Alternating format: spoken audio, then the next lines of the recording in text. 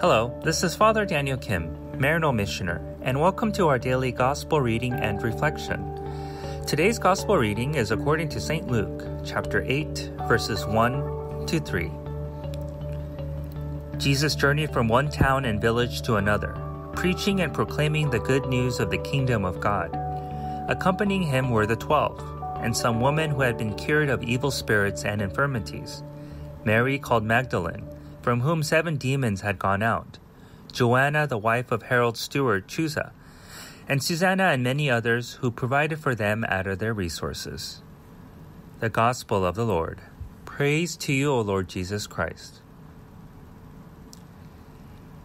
Have you heard of the term helicopter parenting? If you have not, the expression in short means parents who hovers over their children, always on alert, and who swoops in to rescue them at the first sign of trouble or disappointment.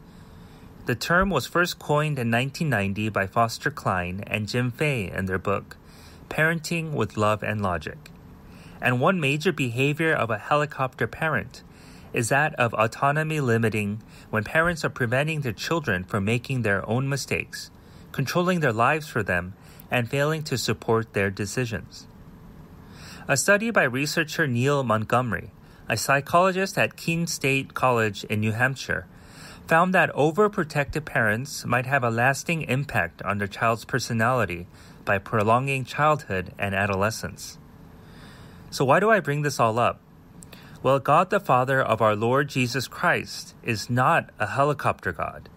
He respects our free will, understands and forgives all the mistakes that we make, and wants us to be empowered and mature. And above all, God loves and trusts us to provide whatever is necessary for us, our salvation when it is needed. And again, when that time comes, it is completely up to us to whether or not accept, even though our choices may break his heart. But God will never leave our side, constantly with us come hell or high water.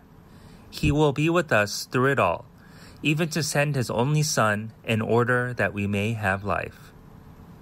This is the good news that Jesus is preaching and proclaiming, and now handed the missionary torch over to us to continue until the end of time. Thank you for listening to today's Gospel reading and reflection. Please be sure to tune in again tomorrow. Have a blessed and empowering day. If you enjoyed today's Gospel reading and reflection, please make sure that you subscribe wherever you're listening to podcasts. Also, if you know somebody who may find value in today's reading, please make sure that you share it with them. To learn more about how you can support the work that Maryknoll does around the world, please visit us at maryknollsociety.org. And if you're interested in subscribing to our online magazine, please feel free to visit us at maryknollmagazine.org. Thank you once again for spending your time with us today, and God bless.